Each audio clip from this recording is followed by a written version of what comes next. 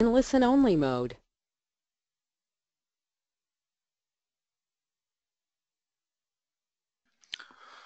Hello everyone, it's Friday, December 2nd. I'm David Song, currency analyst with DailyFX, here to cover the highly anticipated U.S. non-farm payrolls, which is also going to be accompanied by Canada's employment report as well. So, we'll see the series of data hit the wires at 8:30 Eastern in under just 15 minutes. Here's current market expectations, guys. I'll personally be keeping a close eye on these overall figures for the U.S. labor market, and there are some themes I want to talk about here, especially for the week ahead, as we do face some key event risk going into end of the year. But for now, current market projections for the U.S. non-farm payrolls report, the jobless rate, we're looking for that to hold steady at an annualized 4.9%. We saw that slowed down from an annualized 5.0% last time around. Again, it was accompanied by a downtick in the labor force participation rate. So, we'll see if that will also occur this time around. But for now, the key number that I'm personally going to watch will be, again, what's happening not only with employment. We're going to see a bit of a pickup, especially with some seasonal factors maybe at play, right? The holiday shopping season, are we going to see, a boost, a meaningful pickup, if you will, in especially part-time positions, based on some of those seasonal factors. But we'll watch the wage growth figures here as well, the average hourly earnings figures. And just to give you guys a bit of backdrop on this number, we got that uptick to 2.8% last time around. This is actually the fastest pace of growth that we've seen since June of 2014, if my memory serves me correctly. So, we'll see if we get a further pickup in household earnings. And, I think there's a lot to take away this week. We got the OPEC meeting this week, a lot of better than expected U.S. data prints, whether you want to talk about the upward revision for third quarter GDP, whether you want to talk about ISM yesterday, the consumer confidence survey. So, a lot to take away this week. We'll see if non-farm payrolls will, really follow along with the better than expected prints that we've been pretty much seeing all along out of the U.S. economy. Again, ADP employment was also better than expected. We'll see if that will also be reflected with non-farm payrolls. Out of Canada, just be mindful, we are looking for, I'm seeing the forecast range between 15, 20K. But let's not forget, we've seen these figures blow out market expectations. They have been coming in much, much stronger than expected for the last 3 months. So even last time around, we were looking for a small contraction. We actually saw employment jump by 43.9K. But as you guys can see from the metrics here, part-time positions led that advance. Again, full-time positions contract 23.1K, so we'll see how that will all fare. Also, we'll be getting Canada's labor productivity survey for the third quarter at the same time, looking for a bit of a rebound. Of course, after we saw that economic contraction in the second quarter for Canada, following the Alberta fire. So, we'll see how markets react to some of the data prints here. But again, on my end, really interested to see how this will not only impact near-term price action, but of course the broader outlook for monetary policy. So before we move into the charts, let me just get some house cleaning things out of the way. So, if you guys are paying attention to, of course, what's going to happen, what are expectations for the Federal Reserve's December 14th interest rate decision, wide expectations that we will get, again, something similar to last year, this December rate hike at the FOMC. But, I spent some time going over this during my webinar on Wednesday, my weekly Q&A. I will argue that, we'll see whether or not there'll be a further pickup for 2017 interest rate expectations. And, I think that's going to be the most meaningful development out of the Federal Reserve this time around, is with markets, again, largely pricing this December rate hike, the fresh projections, and again, this is a quarterly rate decision that we'll get with the Federal Reserve, and I think that will take a lot of the attention. And, we're having discussion throughout the week at the desk, is the series of better than expected data this week really moving expectations for 2017? So, yeah, I guess we can argue 40-50% just about priced in starting from June of next year of when we could get the next Fed rate hike. But we'll see if non-farm payrolls will really change the needle for 2017 expectations. And again, until we get into June period, it's relatively low. So again, even until May of next year, expectations currently are for the Fed, or another rate hike by the Fed, stands just about at 23% probability, 24% probability. And it's not really until we get into June that, we start seeing this sort of 40-50% probability that will that be, again, the next time the Fed looks to raise the benchmark interest rate. So, of course, not only will we, again, pay attention or need to pay attention to price action, but continue to watch these expectations. But even if we scroll all the way out to November here, guys, and this is the sort of bigger point that I was making, is I can't really see markets are really heavily pricing a sort of series of rate hikes for 2017. So again, we'll see if some of the data will really in fact reinforce an improved outlook for the US economy. We'll see if, again, that will really move the needle for interest rate expectations. But here's some pairs that I'm watching right now. Of course, I usually like to watch the euro dollar, especially when we come into some key event risk. It's, I would argue, maybe the most popular FX pair. So, compared to its other counterparts, maybe a little bit more liquid, especially, again, the fact that NFP always comes out on a Friday, right? Or usually comes out on Friday unless there's a holiday. But here's some majors that I'll look at going into the key print for today. So, we've seen euro dollar try to make this recovery after we failed to get into that 105 handle. And let's not forget, guys, that's, again, we just stalled ahead of that December low of last year. So, are we in for a near-term?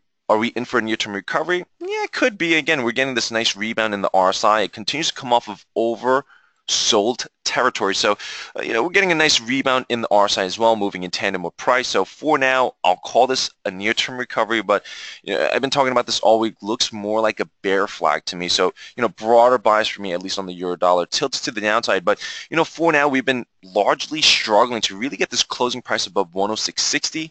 So the way I look at it, if we get a bullish US dollar response, maybe we can see euro dollar try to pair that advance from the previous day, maybe track back to the lows of the week. So, a bullish US dollar reaction, I'll certainly keep a close eye on the euro dollar for that. But vice versa, if we do see maybe a bearish US dollar reaction, the one pair that I do like kind of watching right now where, I think we're seeing some interesting signs here is cable. So, after we're stubbornly stuck in this very tight range throughout the previous week, personally, I thought we could see this relief rally in cable start to unwind here, but we're starting to get some interesting headlines out of the UK again that it looks as though officials out in the euro area are really trying to mitigate the risk of a hard Brexit. So on that front, we saw that pop yesterday. We'll see if the sort of relief rally will continue, but doing a pretty good job of clinging on to this bullish formation here. So if we do see a bearish US dollar formation, maybe we could see a run back towards those weekly highs for cable. So that's the way I'll look at it. Again, bullish US dollar response, maybe keep a close eye on the euro dollar. Bearish US dollar response, I like. And again, these are my personal views, not a recommendation from DailyFX, but cable might be worthwhile watching to see if we could get another move back above this sort of near-term Fibonacci overlap that I've been watching. 2620, 2630 hurdle. We'll see if we get a little bit more of a meaningful pickup from here. And a good segue into, I hope I don't chop up your name here, Faisal, I think maybe. Apologies if I chopped up your name, saying, hello, David. Looking to get back into, again, potential dollar-yen, pound-dollar if the report comes out. Again, sparks a meaningful reaction here.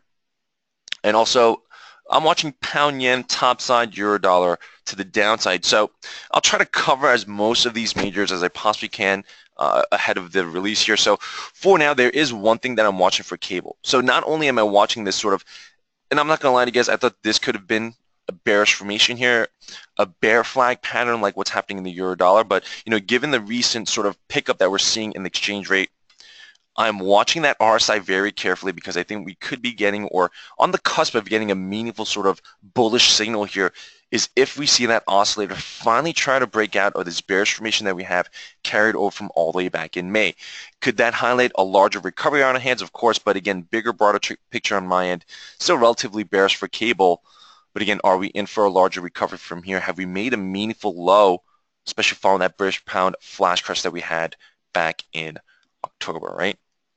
So with that said, let me just quickly try to run through the dollar yen as well.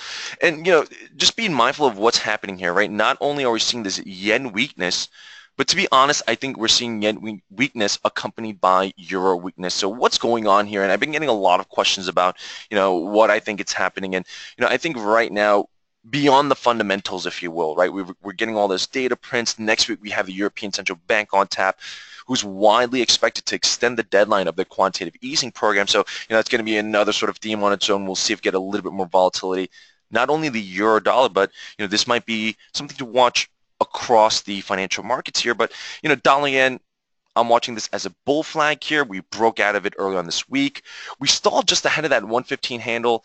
I'll keep a very close eye on that, which again, we failed back there early on this year after we got that meaningful sell-off to start of 2016, got that rebound, failure at 115, and then ever since then, it's been a one-way direction. But, the biggest point I want to bring up here is, I think there could be, or we're in this sort of meaningful shift in market behavior. So you see that downward trend line in euro dollar. We've broken out of that. And let me make this sort of point here for the euro dollar here is we were in this bullish formation in the euro dollar from back in December.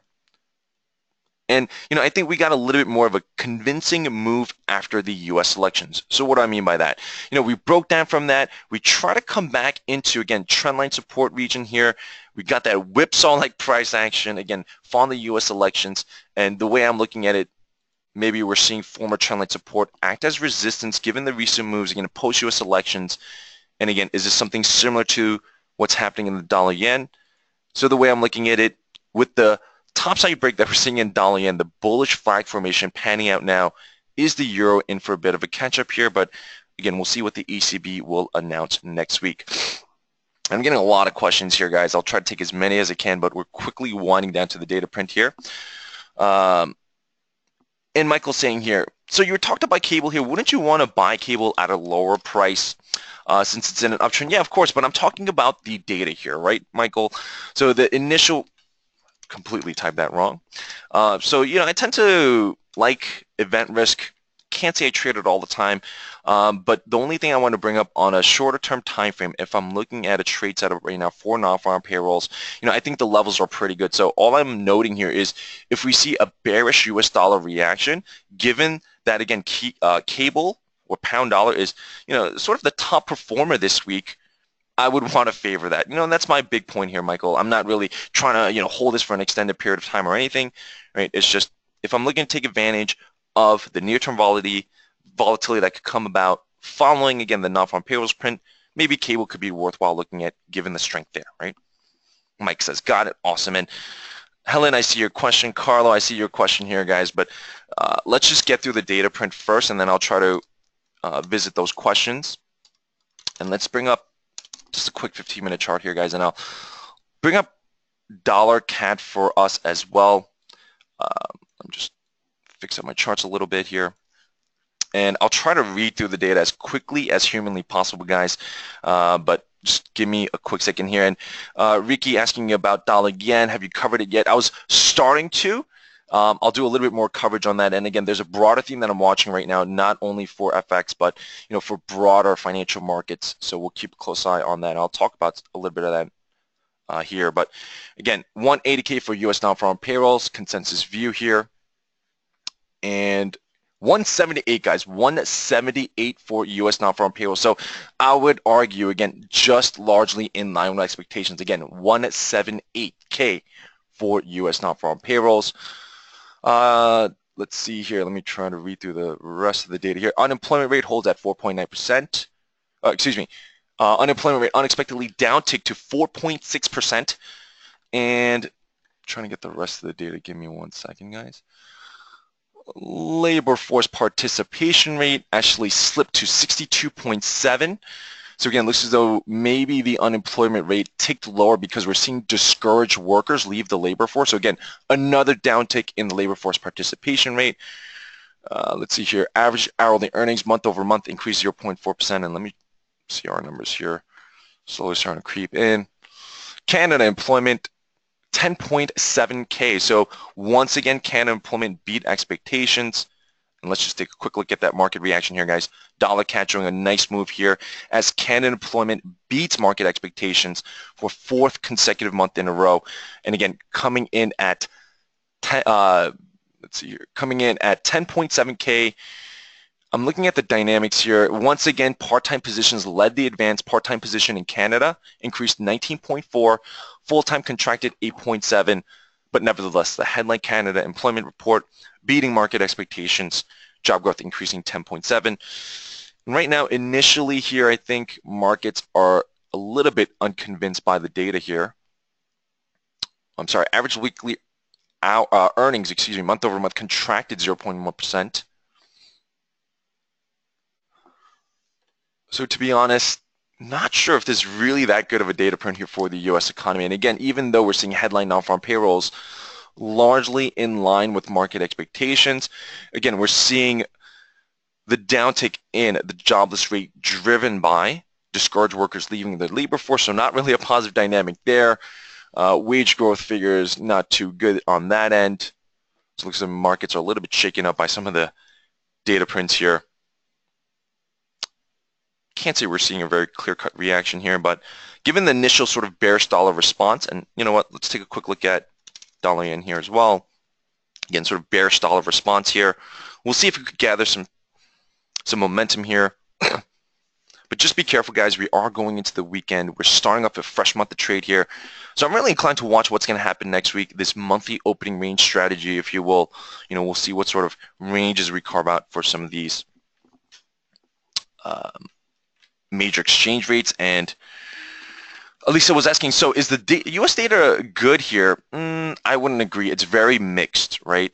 So, you know, one thing that I think we got to remember for headline non-farm payrolls is this sort of stigma that with, again, the Federal Reserve largely on its way to normalize monetary policy, and remember, U.S. economy approaching full employment, you know, I don't really think it's the headline numbers markets are looking at. And there's just been sort of argument, as long as the number is not terrible, right? It's good enough to keep the Fed on course to raise rates, right? I think that's been the sort of dynamic with, again, the headline print. But, you know, when you look at what's happening with, again, the overall labor force participation rate, right? Discouraged workers are leaving the labor pool. It's not a good dynamic, right? And again, we're not really seeing those steady pickup in household earnings. So I think that's a bit of concern here. But for now, I think it's a nice reaction here. And you know, for now, I would say, given, again, the bearish US dollar response, let me bring back cable here. Let me just bring up a daily chart here. So for now, again, $0. Let me just bring back cable. So you do like the response. Just watch the weekly highs from where we are, the December highs, whatever you want to call it. But again, is this what we're trying to do is carve out the opening monthly range here. I'm watching, again, for a closing price above 126.30, 126.20 zone here for a little bit more meaningful advance. And to be honest, for you shorter term traders, feel free to tack on a new retracement. Talked about this earlier this week. I took this off from my charts here. Didn't really want to clutter it up, but you could stretch it all the way up into this 126.70, 26.80 zone here, the 50% retrace of that. The 38.2 doesn't come in until, again, 28.50, 28.60.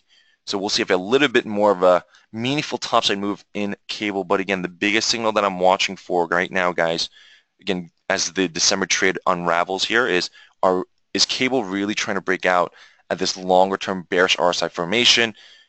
Is that going to highlight a further advance in the exchange rate, right? And PW here asking, any comments on the Italian referendum due out on Sunday? I don't want to speculate what's going to happen with the vote, right? I just feel as though not too many market participants are, again, I think it's not taking as much attention as the UK referendum because it's very different from the UK referendum, right? It's not like Italy's trying to leave the EU. It's more of an internal thing, right, where they're going to change the bicameral house, right, the legislation there. So we'll see how all that will go. The way I'll look at it, I'll just give you market consensus or sort of the themes that I'm seeing PW is, you know, if it's a no vote, I think there's some speculation that the euro might trade a little bit heavier, right? That it may sort of bring back this sort of fear that, you know, is the euro area going to decouple, right, with the UK leaving? Is this going to cause more issues for the stability of the monetary union? And again, vice versa. Yes vote, right? It would help, again, Italy try to pass through all these structural reforms that they need to get through. So maybe that could be seen as positive. But to be honest, PW, I think the big one next week or going into next week won't really be the Italian referendum. Again, I think we could see some volatility. So I'm glad you brought that up. So for those of you that have positions right now, be careful, especially if you have euro exposure. I'm already assuming, again, depending on the outcome, what happens, I wouldn't be surprised if we do see a lot of gaps when the market opens, at least Sunday evening here in New York, especially given the referendum. So that's all I want to lay out. But the bigger sort of theme I'm watching next week, PW, is going to be ECB. And why is this so important? They are going to make a decision on the deadline for the QE program. So just to keep everyone updated on what's happening there, March 2017 is the deadline for the QE program. So if they don't decide to extend the deadline this time around, what is going to be the big theme going into 2017 for Euro area? Taper tantrum, right? I think that's market speculation right now. However, I think sort of consensus views that ECB will deliver. Maybe we'll get that whatever it takes sort of approach from Mr. Mario Draghi again. But I think market consensus right now is looking for the ECB to extend the QE program by at least 6 months, maybe till the end of 2017. And, you know, we may see that drag on the euro dollar here, but let me just spend a second here to go through a theme that I'm talking about. And you know, this goes back to sort of what's happening with dollar yen as well. And Carlo, I know you were asking about Kiwi dollar before, so I'll try to get into that as well. But again, I think these two things are moving in tandem, where we're seeing again the yen weakness accompanied by the euro weakness, right? Why is this happening? And I see Ricky asking you about this right now. So right now I'm watching this bull flag, bear flag in euro dollar. Is the euro dollar going to follow what's happening here with the dollar yen? And you know what, Ricky, just to sort of give you a better picture of what I'm talking about, I'm just going to pull up a chart here, take a look at it, and you'll see how similar they look, right? So this is the Nikkei 225, right? If you look at dollar yen, you look at Nikkei 225, they're pretty much moving in tandem. What does this tell me? What is driving the Nikkei 225? I mean, what is driving the yen? And again, correlation is not causation, right? So just remember that. But one thing that this tells me, and even with this one, bull flag, we broke out of it, right? Oops, I didn't want to do the pitchfork, but it looks as though risk sentiment is, at least on my end, the big driver that's not only influencing, again, global benchmark equity indices, but also it's definitely, I think, influencing currency prices as well, and even commodity prices as well, right? So I'll talk a little bit about that, but watch the Nikkei 225. If you guys want any sort of direction, I think this is the one to watch for the dollar yen. And again, accompanied by what's happening in the euro dollar as well. So I think there's a theme going on with the dollar. With the Federal Reserve and with rising interest rate expectations, rising U.S. yields, is the U.S. dollar becoming more of a risk currency now, right? And I think that's a theme markets are going back and forth upon. Again, with the Federal Reserve, really the only central bank, major central bank now that's raising the benchmark interest rate, right, moving away really from their accommodative monetary policy stance. Is the U.S. dollar, again, acting more as a risk-sensitive currency, or you know, does it benefit now when risk appetite is moving higher? And again, is that why we're seeing what we are in the euro dollar, in the dollar yen, right? And just to reinforce my point about here, here's another disconnect, or here's something that's sort of disconnecting right now. And I'll get to Q in just a second. Appreciate your patience, Carlo, but here's what's happening in gold. I know gold's taking a lot of attention given the sell-off here, right? But dollar strength, risk appetite is up. And again, whether you want to talk about rising U.S. yields, is that why gold is, you know, really getting pushed lower right now? But here's, you know, what I want to talk about: gold, silver, they're moving in tandem, right? Which again, I like to look at these two commodities as, again, they tend to act as commodities, right? But there are times where they act as a currency, right? A hedge against fiat currencies. So again, maybe that's the dynamic. But here's the kicker for you guys. And this is what screams to me is risk appetite really driving everything. Look at copper. Not sure if you guys have been missing out on this, but it broke out of this year-long holding pattern. Take it for what it's worth, guys, but I just feel as though a lot of people are really trying to make sense of all this. Why is gold, silver tumbling, and why is copper skyrocketing? And again, maybe more of a function of U.S. yields, risk appetite, and again, is there a more meaningful shift right now that's happening in market behavior, right? That's what I want to bring up to you. That's what I think is going on right now. So, you know, even with the ECB next week, right, we'll see what the ECB will announce. But again, is the euro more influenced right now by risk sentiment here? And you know, Elisa is asking, Ashley here says, so if the Italian referendum says yes vote, would that push the euro? And again, I wouldn't look at it more fundamentally, right, Elisa? The way I would look at it, if the Italian referendum passes, I think it would be overall a net positive for the euro area, a net positive for Italy, right, to help them get through, again, some of these structural reforms, help solidify, you know, or really dampen the risk of a euro area breakup. So I think it would be risk positive. So if it is risk positive, it might be euro negative, right? Do you see what I'm getting at? Fundamentally, it should be good for the euro, but if risk sentiment is driving the euro lower, the positive risk dynamic, if that's driving the euro lower, maybe the euro won't hold up if, again, we get a yes vote. So again, I need to see the reaction. I need to see the results over the weekend. But right now, Lisa, that's what I'm really looking at. Is there a meaningful shift in market dynamics, a market behavior right now? And Ricky was also asking, Dalian, I thought was moving in lockstep with 10-year yields, but good correlation with the Nikkei 225. Didn't see that one before. Thank you. Yeah, I mean, Nikkei 225 and the Dalian has had this historical relationship, but right now, as you've seen, they are moving pretty much in tandem. So I think we need to keep close on that one as well. Yeah, and Vitor was noting here, hopefully the vote won't bring down the Italian government and set up an exit from the euro. I mean, we'll see, because the prime minister has pretty much his, again, he might share a similar fate to Mr. Cameron, where if, again, we get a no vote, he might have to step down, and we're going to have to get some new leadership in Italy. So I don't know. I don't want to speculate too much on what's going to happen with the vote. All I want to note is what is driving markets. So depending on the outcome, what sort of market reactions can we expect, right? And that's sort of the stance I'm in right now. But it's going to be a very interesting week, not only with the Italian referendum on tap this weekend, but also with the ECB next week, I think. And PW was saying copper, couldn't it be looked as a coal mine canary for demand and a positive indicator? Well, here's all these stories that I'm hearing about copper. Oh, China's doing so well. There's a pickup again in China. That's why copper prices are rising. I don't buy it. Right? Yes, we had some PMI figures out of China this week, better than expected, but there's a lot of issues going in China right now. Not only that, if you look at what all these major central banks are saying, the RBNZ is the one that stands out the most, to me at least. They are very concerned about the uncertainty surrounding the global economy, whether you want to talk about Brexit, whether you want to talk about the future of what's going to happen, again, with U.S. fiscal policy, right? I think that's the big discussion right now. How will the U.S. budget look going forward? What's happening in Latin America? Hyperflation in Venezuela, recession in some of these regions, and you look at what's happening globally on an emerging market basis, even in Asia Pacific region. I don't think it's too well right now. I'm watching what's happening in Singapore, Malaysia, all these regions.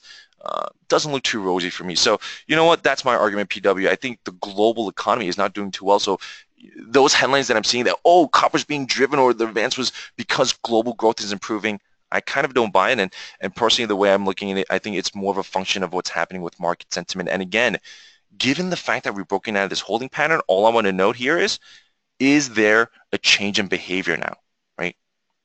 That's all I want to note, right?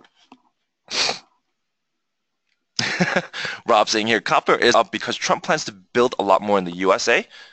My friend, Rob, elections was up here. This broke out way before elections, right?